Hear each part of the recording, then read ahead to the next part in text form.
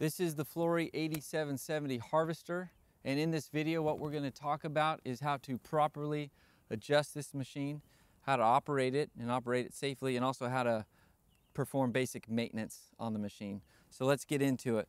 First thing we need to do is check our tire pressures.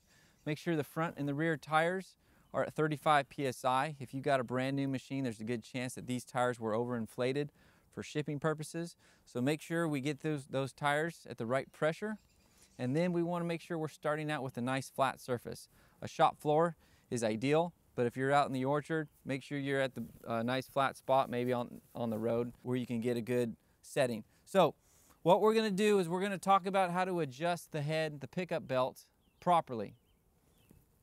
So our adjustments are right here. We got one on the left and one on the right side. Anytime we make the adjustment, we want to pick the head off the ground, create slack in this chain, and then we'll crank this clockwise if we want to raise the head up, and then we'll crank it counterclockwise if we want to lower the head. One of the most important adjustments on these machines that get forgotten about a lot is the side wear plates here down on the bottom of the machine here in front, and the deflectors inside of the throat of the machine.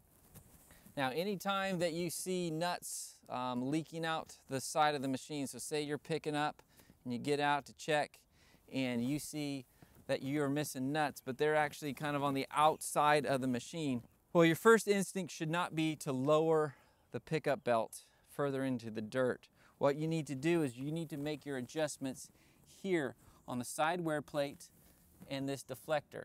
The bottom face of each of those, the side plate, the side wear plate, and the deflector should be flush with each other. So what happens sometimes is this deflector on the inside, the back end of it will get kicked up. And when that back end gets kicked up and out of adjustment, then nuts are allowed to kind of leak out the side of the machine. So first thing you need to check is if you're seeing nuts scattered on the outside of the machine that you know you should be picking up, get in here and make sure the back end of this deflector has not been kicked up. Chances are it has. You're going to need a 9/16 socket and wrench to make that adjustment here and here. Get those down flush with each other. So also, let's talk about the height of these and where they should be setting relative to the ground. If your orchard floor has been prepped and is in good shape, you can get away with getting these just above or just barely touching the ground. A good indication is when we're setting the height of all of these, if we can get over here and give this with the head all the way down, if we can give this cab a shake and we actually get some play in it, that means my side wear plates are actually not digging into the ground and they're just off of it. So we can get in here and it's just a visual inspection, and you can actually see how I've got about a 1/16 or an 1/8 of an inch off the ground, and that's where I would start. What we have in here on the pickup belt is a set of wire teeth and rubber flaps behind it. And what we're wanting to do is get those wire teeth just off the ground, 1/8 of an inch, 1/4 inch off the ground. If you're in walnuts and the orchard's in good shape, you can probably even get a 1/2 inch off the ground. And it's really hard to be able to tell that from inside the machine. So the best way to find out where your head height is actually get into the orchard, pick up a few trees, pick up your head, and back up far enough to where you can see where your pickup belt was engaging on the ground. And you should be able to tell from the dirt whether or not those wire teeth are actually engaging the ground, or if all you see is the marks from the rubber flaps. We really don't want to see those wire teeth in the ground, and if they are, we don't want them very aggressive in the ground. We've got to save the life of this pickup belt, and if you adjust it properly, you should get really good life out of these pickup belts. So once we get the pickup belt height adjusted where we want it, and we've got our side wear plate and our rock deflector setting on the ground where we want it, this pickup belt should be set for a while. And you'll just have to keep your eye on it, make sure you're still picking up. You should not have to adjust the tension on these pickup belts very often. The bottom bearing down here on the pickup belt should stay right where it's at. And if we're going to make any kind of adjustment, the tension is going to be on the upper rear bearing of that pickup belt. But really, these pickup belts don't stretch. What will happen over time is that rear shaft on the pickup belt has rubber vulcanized on it. And over time, with wear and tear of dirt and rocks being in there, that rubber will eventually wear out and the diameter of that shaft will get smaller and smaller. And then that's when the pickup belt will actually start to get a little bit looser. So then that's when we can actually put some more tension on it. But that is not a daily item that we should be adjusting, or even a weekly item.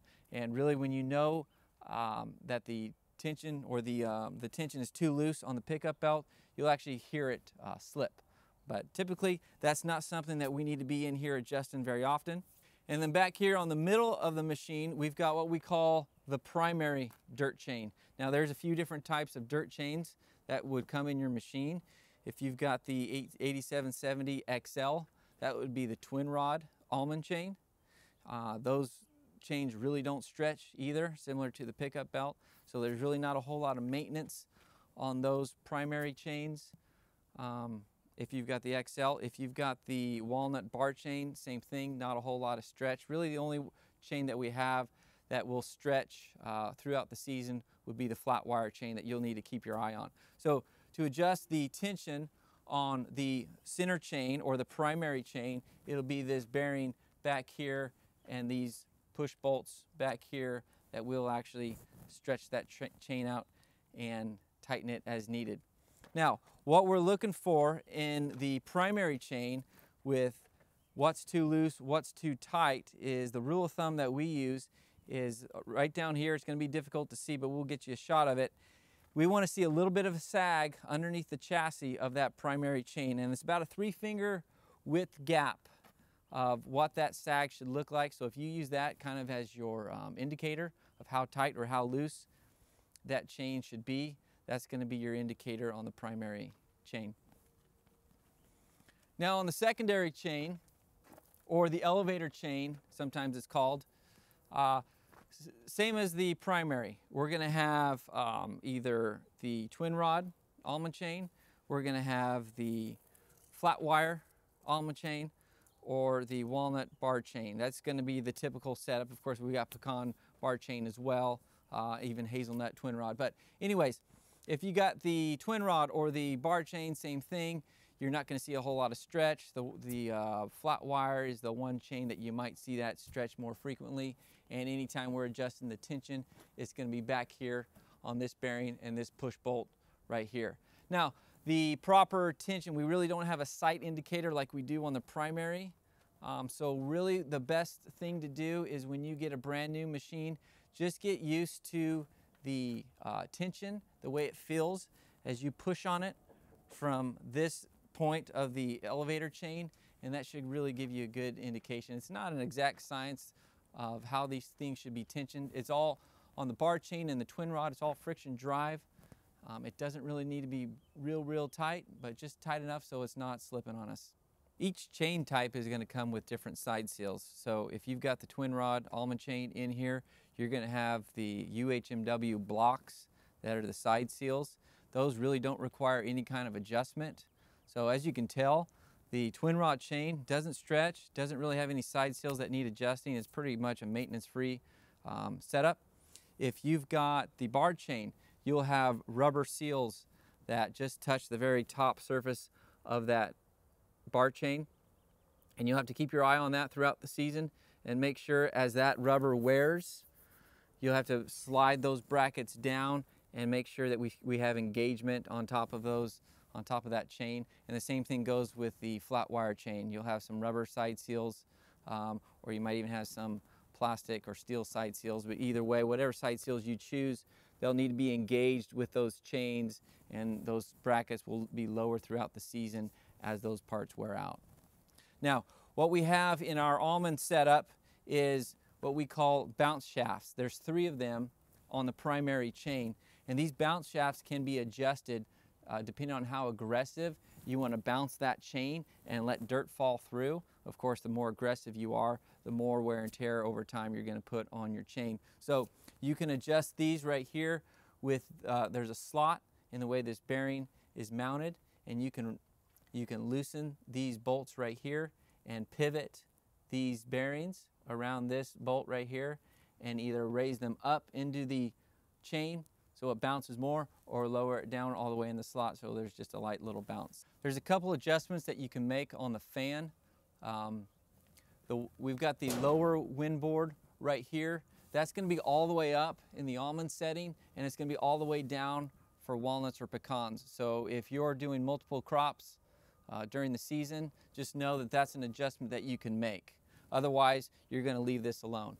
The other adjustment is the top wind board right here internally, and this is adjusted from inside the cab. But what I want to point out to you is how that works. So inside the cab on the display screen, it'll actually give you a readout of how far off the end of that wind board is off of the chain. So we can raise and lower that wind board, and what that does is it affects the amount of suction that we get from the fan. But also, the lower we get, you can imagine if we got a heavy crop in here, especially in walnuts or pecans, if we get too close to the chain, we can plug it up. So depending on the crop size that you have, how fast you're picking up, we can adjust this. And of course, from the cab, you can look out the window to see what's coming out the discharge of the fan. And you will also check the cart and see how clean the product is. So here's your wind board. It sits right in here, and that's adjusted. That pivots about this point right here, and you make that adjustment from inside the cab. Okay, so now let's talk about the operation of the 8770. The first thing you're going to notice when you key on the machine, you're going to get a black screen on the display screen with a little white clock in the middle. Let that go before you crank on the machine. Once you see the Flory logo spinning, then crank the machine on. The reason for that is as we key it on, the computer is booting up, the +1 computer and also the engine computer. So go ahead and let all that stuff boot up first and then crank it on. Sometimes if we get in a hurry and we get ahead of the computer, we'll get some false fault codes that might pop up on us. So that's the first thing we need to know. And now let's look at the controls of the cab.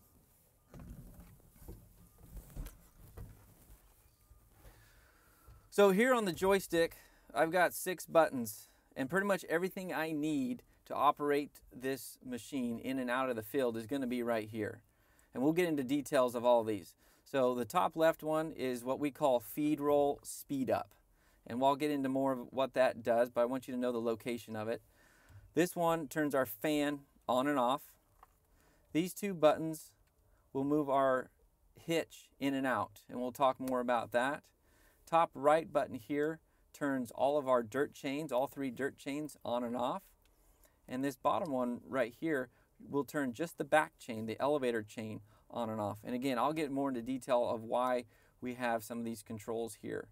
Also here on the upper console, we've got our parking brake switch, and we've got some auxiliary buttons here. If you've got a cart with augers on it and an auto unload, you're always going to have this on.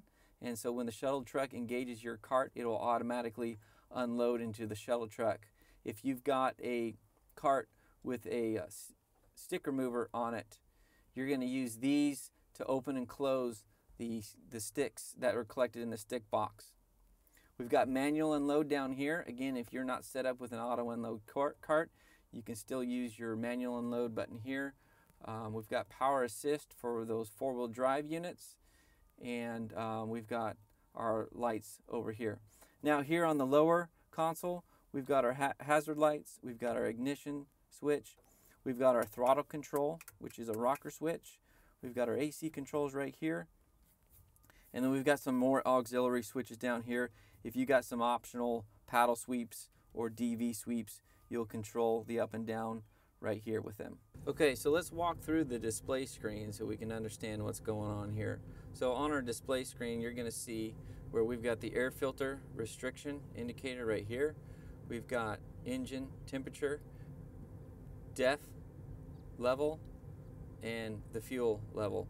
We've got miles per hour as well as the tachometer around it. And then these 3 indicators, chains, fan, elevator, they will light up green whenever they are on. So the 2 main display screens that we will be on most of the time that'll show our gauges will be this top one right here. Will show these gauges, and if we click over here to the secondary, you'll notice that really these 3 right here are the only things that changed. Our fuel and our DEF levels stay there as well as the chain, fan, and elevator indicator. So we've got battery now, and we've got oil pressure here. If we keep moving on, this third screen is where we're going to do a lot of our adjustments. So we've got some factory set screens already in place. So we've got almond, what we call high performance, and you can see we get the factory presetting of 900 RPMs on the fan. Elevator chain is 80%, the windboard is 3 inches off the top of the dirt chain, and our rotary trap is low. If we toggle over to almond enviro mode, you'll notice that the suction fan RPM dropped down to 300. Elevators 80%, windboard's now at 2 inches, so we're trying to pull a little bit more suction. Rotary trap is still set on low. We've got walnut and pecan setting as well, and then we've got a custom setting. So any one of these screens that you're in, if you use this bottom arrow, you can get into each one of these numbers, and then from there use your left and right buttons to make your adjustments. So I can go 600 RPM, I can speed up my elevator to 90%, I can pinch down my windboard to 1, and if I want to, I can crank up my rotary trap to medium, low, or high. And on all 3 of these factory preset screens, if any time I get off and I don't know where I started from, I can just hold down the O button and it'll take me back to the factory presetting, which, point out, on enviro mode is actually 600 RPM. So going to the next screen down here, the bottom right, this is where all of the job hours are going to be. So I've got engine oil filter, fuel filter, all the filters here, the chain hours, all these can be reset. Job hours, job fuel. The only thing that cannot be reset is the engine hours. That will stay the same. Units, language, we can go to Spanish if we want. And again, keep in mind, anytime we go to any of these display screens, these different screens here, the fuel and def levels will always remain on that screen. Now over here, we've got this gear icon here with a 1 on it, and that's going to show the engine faults. So anytime we have an engine fault, this is going to light up yellow, and so you click on it and your faults will show up right here on the screen. Same thing with the gear icon with the number 2. That's going to be your machine faults, and those will show up right here. And so you'll get a number, you'll get actually 3 numbers, an FMI, an SPN, and an OC. Those numbers can all be found in the back of the operator's manual to kind of further explain what they are. The OC is the occurrences, how many times that fault is actually shown up, and the FMI and the SPN are actually related to the fault code. So it's important to get familiar with this. If it's an engine active fault code, then that is going to require a CAT technician, a Caterpillar technician, to come out and work on the machine. If it's a machine active fault, then that's when you'll call either Flory Direct if you're a direct sale customer, or your Flory dealer to come out and work on the machine. Now, anytime you get these fault codes, make sure you look them up in the back of the operator's manual. It's going to show you what it is, and it could be something very simple that you can do. It might be low levels of the coolant, or water in the fuel. You just need to drain the bolt. So anyways, get familiar with these, and a good practice is have the operator take a picture with his phone of the fault, and that way we've got record of it and we can pass that along to who needs it. Also here on the display screen, we can toggle between high and low gear for field and road range, and then we have our manual purge button for our reversing fan right here. Okay, so now let's talk about actually the work we're doing in the field with this. So the first thing we need to do is we're always going to double check our depth of our pickup belt. So we've done all the setup outside the field on a nice flat piece of ground, and then once we get in the field, we're going to pick up a few trees, pick the head up, back it up, get out, check, make sure we're not missing any nuts. If we are, let's make the proper adjustments. If we look like we're too deep, let's make the proper adjustments. So double check the depth, even after you've done it outside the field, get it inside the field, and we still got to double check it. So starting the row. When we begin a row and we start picking up, we want to make sure that the head is off the ground, okay? And I keep talking about head going up and down. We've got foot pedals right here inside the cab that raise and lower the heads. So head needs to be off the ground before we start, and then we're going to turn the chains on. So that button we pointed out on the joystick that turns the shafts, the chains on, that's going to turn all three of them on. Now, if we're going to start a row and our cart and our harvester are not lined up, say we got a real tight turn that we got to make and the cart and harvester are not lined up, that's when we're going to leave the elevator chain off, okay? And that's because we don't want the harvester throwing nuts past the cart if they're not directly in line with each other.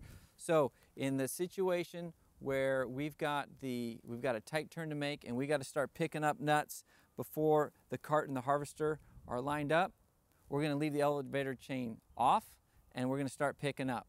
And once things get lined up, that's when we push the button on the joystick that says elevator on. Now, the design of the machine on the display screen, like we showed, we've got those 3 boxes that will light up green on the display screen. If we are picking up nuts and that back elevator chain is off, that light will blink and you'll also get an audible beep that reminds you, hey, you're picking up nuts, but nothing's going in the cart yet. So you'll have that audible reminder. You can go a couple trees before things get plugged up, but if you go too far, then you're going to plug up the machine. So don't forget that. We got to eventually turn that elevator chain back on. So as we begin the row, we've got the head off the ground, we've turned the chains on, we turn the fan on with our joystick. So let that fan spool up. It's hydraulically driven, so we got to give it a few seconds. Let it spool up. You'll hear that audible. Once the fan is all the way spun up, drop the head, and then we go. We don't ever want to drop the head and then start messing with buttons, turning things on and off. When we put the head in the ground, we want to be moving. Now, when we begin that row and we're going down the row, what we're trying to do is stay right in the middle of that windrow. So we've got a nice view right here through this window that's going to show the operator where that windrow is. Stay in between the best you can. And then it's also good practice to look over your right shoulder at what's coming out that fan. As long as we see a nice steady stream of debris coming out that fan, we know things are working properly. If you don't see anything coming out, chances are we're plugged up, or you might see too much coming out and maybe we're actually pulling nuts and we need to adjust that windboard. So now let's talk about how to end the row properly and make sure that we pick up every last nut at the end of the row. So something that I like for operators to keep in mind is the pickup belt is in line with that front tire where it's actually engaging the dirt.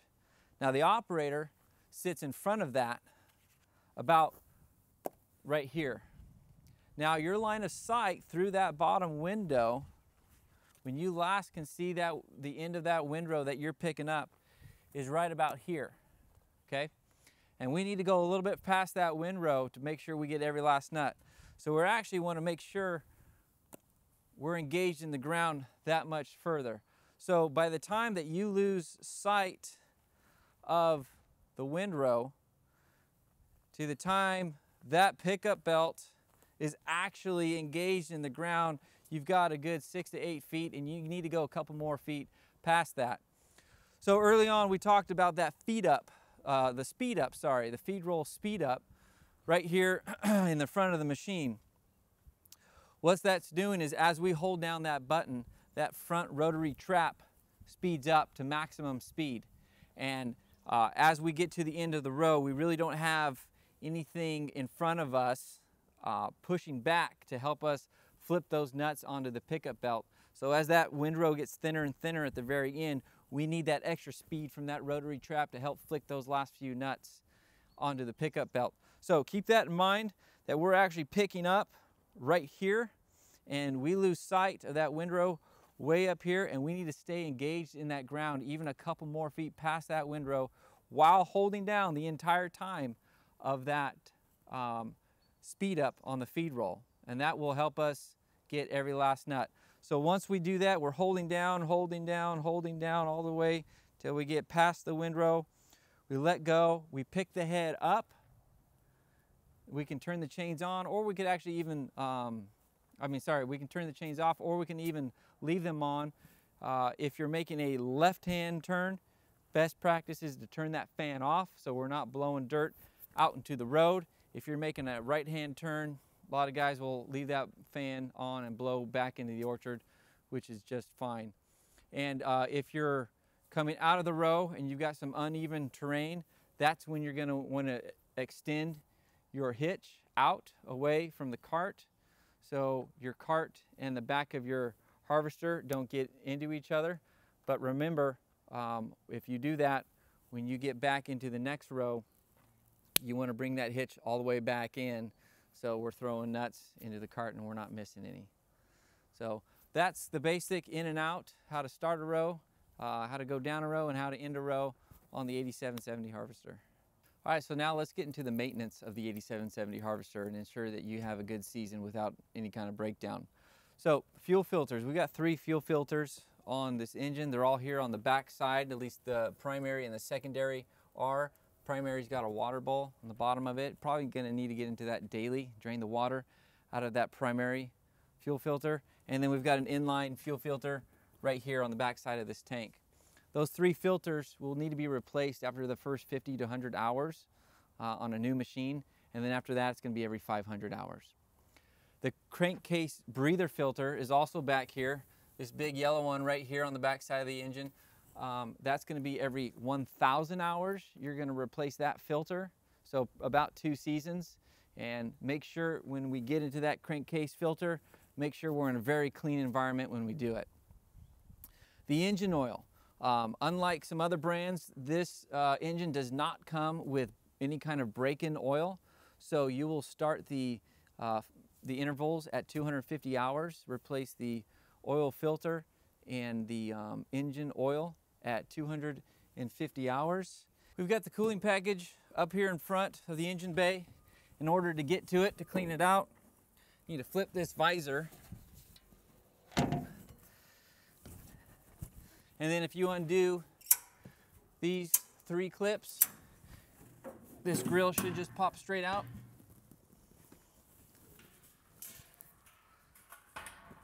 Get the grill out of the way, and then we've got access to our fuel cooler, our AC condenser, and then we can pop open this door and have access to our oil cooler and our radiator. Make sure we're getting in there on a daily basis, blowing that out so it doesn't get plugged up with dirt. The DEF tank on this machine is located here next to the fuel tank. Make sure anytime that we're gonna fill this with DEF that we clean the entire area around this cap before we open up this cap. We can't let any dirt get inside the DEF tank. So take special caution whenever we're filling the tank up right here, and make sure we're using good DEF. Back here we've got the DEF pump, and inside that DEF pump is the DEF filter, and I want to point that out. It's right underneath this rubber cap here. Every 500 hours you're going to be replacing the filter inside of here, so pretty much once a season. We've got 2 batteries located back here as well, and we've got our master disconnect switch and this wait to disconnect light. Now what you'll see is when you turn off the engine, this light will still be on, and we want to make sure that we never turn this machine off while that light is still on. There's a couple things going on. First, the DEF pump is purging all the DEF lines back into the tank. We don't want any DEF left in the lines. It'll crystallize and it could do damage to the after treatment system. Also, the computers are downloading information and processing. So we want to make sure that anytime we're going to flip this off, this light has also turned off. This really isn't a switch that needs to be used on a daily basis. It's primarily used for winter storage. Of course, you can use it as a safety device to where when it's off, you can actually padlock it right here so nobody can operate the machine or start it up, because the battery will be dead and this will be off. Also over here are 3 high amp fuses, and I like to point those out for troubleshooting sake. So if you got any electrical power issues, you've probably checked the fuses inside the cab, which I'll show you in a second. But these high amp fuses are something that also can't be forgotten about if we're trying to troubleshoot electrical issues. And so the fuses are inside the cab, right in here. All right, let's talk about the air filtration system on this machine. So we've got our intake screen right here. We need to make sure that this stays free and clear of any kind of leaves or debris. From that intake, we've got a tube that comes into our pre-cleaner box up here. That pre-cleaner box is separating a good majority of the dirt that we're going to see in the intake. So we've got spinner tubes in there that's separating the dirt from the air, collecting in this box, and then out that box we've got a suction created by our exhaust pipe that's pulling the dirt collected in this box out the exhaust.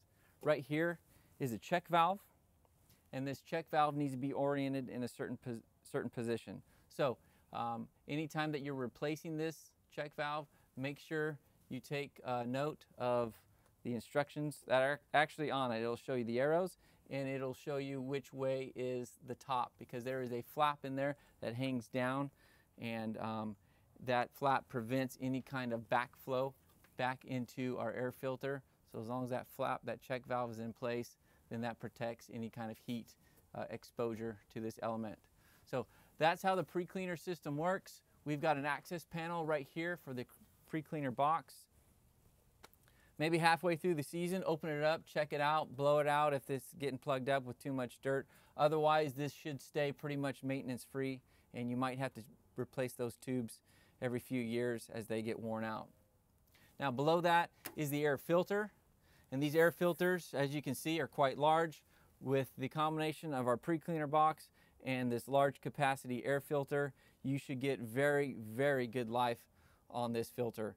And we want to use the display screen to tell us when it's time to change these filters out. We don't want to get in the habit of doing it on a daily or even every 2 days. We want to wait and watch that gauge. So what happens on that gauge is at 75% restriction, you'll get the icon for the air restriction that'll just start to blink at you. And that's basically giving you a warning saying, hey, look, you're getting close, but you can go ahead and operate and continue throughout the day. When you get maxed out, that's when it'll start to blink rapidly, and you'll actually get an audible noise to go with it. At that point, it's time to change that air filter. But let's use the display screen to let us know when to get in here. And the reason for that is we want to be in these filters as little as possible. These Tier 4 final engines cannot take any bit of dirt, and so we really need to protect those engines. So the least amount of times we're actually exposing this to the elements, the better off we are. These will come with blue Donaldson air filters. Make sure you're continuing to use Donaldson air filters. It cannot be any other brand. If you do, you're going to be voiding the warranty. So only replace it with the Donaldson air filters, and I strongly suggest that you use the blue. They are a little bit more expensive than the white ones, but they have quite a bit more capacity. And again, we're trying to get in here as little as possible, so it's worth the investment to buy the high capacity air filters. Every 3 primary filters that we're replacing, we're going to replace that inner safety filter when we do that. So take special care anytime you open this up. Make sure we're in a clean environment. There's no machines running around, stirring up dust. We want to make sure we're in a clean environment anytime we open this up. Okay, the tires and wheels. Back here we've got this hub. After the first 50 hours, pretty much the first week you run this machine, you're going to replace this oil in this hub, and we want it halfway full. So this drain plug right here, we want sitting at about 3 o'clock or the 9 o'clock position. That's where we're going to fill it. So that will help us figure where halfway is on these. So, and then after that, it's going to be once a season on these hubs. If we want to ever tow this machine, we've got these caps right here on the hub. You will just remove these 2 bolts here, take that cap, flip it up on flip it around, and the nipple will be pushing in on the hub, and then that will disengage. Of course, you got to do both sides to tow the machine. Now, we don't want to tow this machine any kind of long distance or any kind of fast speed. Keep it under 10 miles an hour. It's just there to get you out of a tough spot. Now the fan drive. This is a hydraulically driven fan. The older models used to be off of the engine. This is off of a hydraulic motor. This is all pretty much maintenance free. We are not changing shifts in order to change our fan speed. All that is changed from the cab with the push of a button. So this drive system should basically be maintenance free. There's really no grease points or anything in here. On the hydraulic system, we've got 6 pressure ports right here to do any kind of troubleshooting where you can check your pressures. Also, the proper pressure readout is located right here for your convenience. The hydraulic oil filters, we've got 2 orange charge filters right here for each one of these pumps. And we've got 2 orange filters back here on the rear of the machine. Those 4 filters will need to be replaced after the first 50 hours of runtime on a new machine. And then it's going to be every 500 hours or typically once a season. So we got 2 pump stacks right here. Behind those pumps is a double pump gearbox or double pump drive that's bolted on the flywheel of the engine that's driving these pumps. That gearbox that's sandwiched between the engine and those pumps, it has oil in it that needs to be replaced every 2 years. The AC system is right here on the inside wall of this cab, and the drain hoses are right below it underneath here. And we just need to make sure that those drain hoses stay free and clear of any kind of dirt and debris. They will have a tendency to get mud on them. And so as long as we're seeing drips of water draining through there, everything's working properly. If you don't, might need to stick a toothpick up there and keep that free of any kind of buildup. What happens is if they do get plugged up and we ignore it, well, the water will fill up in the AC system and then that'll overflow into the cab. So keep those free and clear. And your filter on the AC system, which is accessed from inside the cab, keep that clean and you should have little issues with your AC system. So some more maintenance on the cleaning chains is on the pickup belt. We've got the wire teeth that we need to keep our eye on. When they're brand new, those wire teeth are 2 inches long, and when they get to about 1.25 inches long, that's when we need to replace them. So keep your eye on those wire teeth and make sure they don't get worn too far down.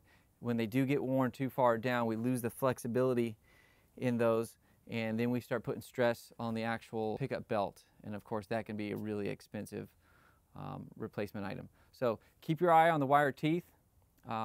And then also we've got 2 connecting rods, one on the primary chain and one on the secondary or elevator chain. And we want to replace those connecting rods every 200 hours. And how we do that is we got these rods right in here, and we're going to take the new rod and we're going to hammer out the old rod with the new rod and just replace it. It also helps to get some clamps or vice grips in here, kind of help take the tension off of the chain when we're doing it. If we let those connecting rods get too far and get too worn out, they actually kind of get a camshaft shape to them and they can be really difficult to replace. So just every 200 hours, just make habit of knocking out that old rod with the new rod, and you shouldn't have any issues throughout the season. Other thing to keep in mind is keep an eye on the clips that hold the connecting rods together. Every couple seasons there's a good chance that the material that's working right here will get thin enough, and you want to catch that before they break. So we've got the kits, the replacement kits for those clips. So every couple of years you're probably going to need to keep your eye on those clips that hold the rods in place. So those are kind of your maintenance items to keep those chains going, keep the tension on those chains, proper tension on them, and you should get good life out of them. Okay, so the daily grease schedule on this machine is really, we got 4 grease points.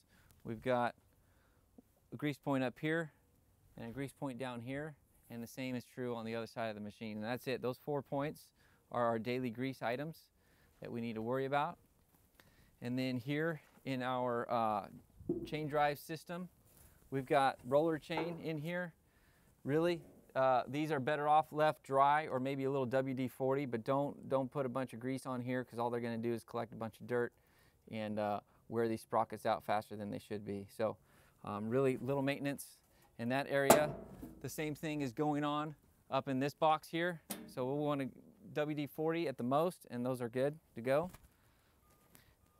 And then all of our support bearings that we have throughout the side of the machine, on both sides of the machine, all these bearings here, we're going to want to hit those every 100 hours. One pump every 100 hours. The tendency is to over grease these bearings, and a lot of times I'll see grease outside of the seal here, and once that's done, these bearings are pretty much toast. So one pump every 100 hours, and these bearings will easily last a season, probably more. So don't over grease these bearings. That's the worst thing for these. Now, last thing I want to talk about is keeping this engine bay clean and free of debris. They will have a tendency, because you guys know the environment these are in, we can get nuts in here, we can get leaves in here, sticks, dirt, whatever. Daily basis, depending on your conditions, maybe even twice a day, should be getting in here and cleaning all of this out with some air, blow it out. And the same thing is true for behind the cab. This area here behind the cab has a tendency to build up with debris, and we've got a sensor down there for our head lift system. And if we get a bunch of buildup there where that sensor is, then it can't do its job, and so the head lift system won't work the way it should. Usually what happens is that head won't be able to pick up all the way, because we've got a sensor, proximity sensor, that's gauging the height of our head lift. And so if we allow the trash to build up in there, we're not going to be able to lift that head up all the way. So keep this free and clear, keep this free and clear, and that way we're reducing fire hazards and letting everything work the way it should. All right, thanks for watching this video on the 8770. It's important to know that everything that we went over is in the operator's manual that comes with this machine. All the engine fault codes, all the machine fault codes, you can find those in the back. All of the filters that we talked about are all here in the back. All of the fluids that this machine needs, the type of fluid and how much to use, all here found in the back. All of the warning icons that you're going to see on the display screen, all of it's here in the operator's manual. So get familiar with this book. It's going to really help you keep this machine going and get the most life out of it.